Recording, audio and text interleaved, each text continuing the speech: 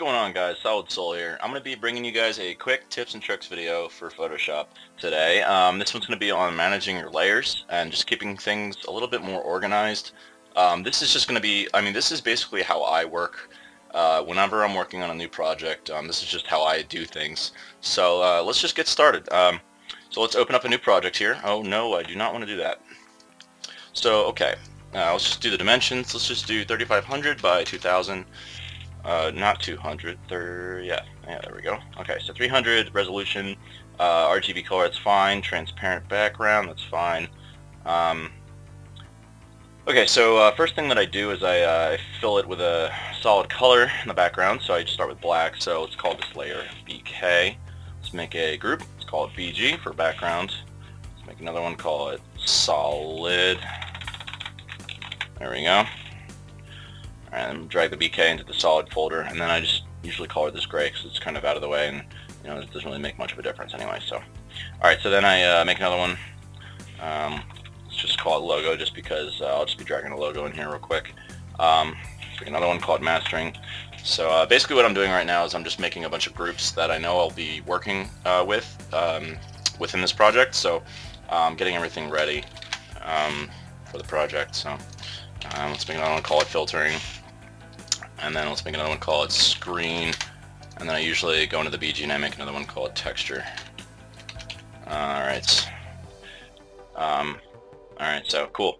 Alright, so let's just bring in the texture in here real quick. Yeah, that sounds good. Bring this in here. Perfect. Let's make it a little bit smaller. Yep. Okay.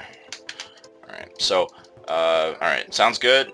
Looks good. Alright, so let's just call this T1 because it's the first texture, or the first layer within the texture group. So it's just texture 1, T1. And then let's just say I want to make it maybe I want to make it darker. So I'll just do T1 DST DRK, or you know what? I'll just do DRK. And DRK obviously stands for dark, so just put it on multiply. It's a little bit darker. But you can kind of get the idea of what I'm doing here with my layers. I'm kind of just naming them separately and keeping everything a little bit more organized. So let's make those gray. Let's make the logo red so it sticks out a little bit more. Let's put mastering at the top. Let's put levels. Actually, no. Yeah, let's put levels above filtering. So, okay. Let's just pretend that this is a logo. Just call it logo. Make it a little bit bigger. So the logo's right there. Let's just turn down the spacing a little bit more. Let's make it 25. Yeah, that's fine.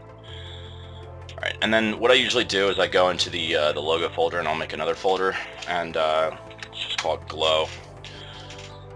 So whenever I'm working on a special tribute to something like the logo and I want to make it glow, I'll create a folder within that project folder, or within that specific folder, and I'll kind of create layers within that subfolder, just so it's, like I said, it's a little bit more organized. So let's just pretend that I make a glow layer, and I'll just call that G1 for glow 1, or I could name it, let's just say it's specific color. If it were red, I'd do R1.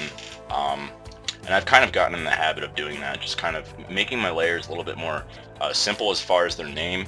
I don't really go kind of crazy with it. I almost abbreviate it, like you see there. So, alright, so as you can see, this is kind of getting a little bit more organized.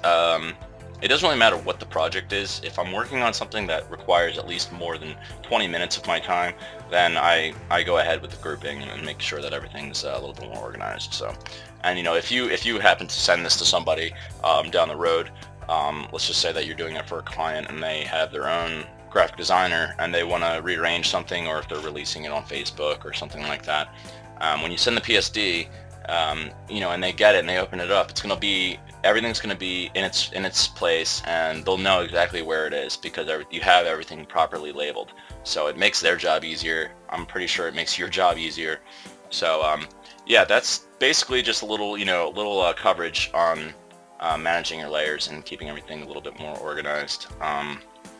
So yeah, that's really it. That's it for this video. So leave a like if you enjoyed this. Leave a comment below if you guys want me to do more of these. I'd be happy to do more of them. I really don't have a whole lot of time nowadays, but when I do have time, I want to make sure that I'm putting these videos up for you guys so I can help out and, you know, kind of do my part. So yeah, that's really it. So hopefully you guys enjoyed this video, and until next time, take it easy, guys. I'll see you in the next tutorial.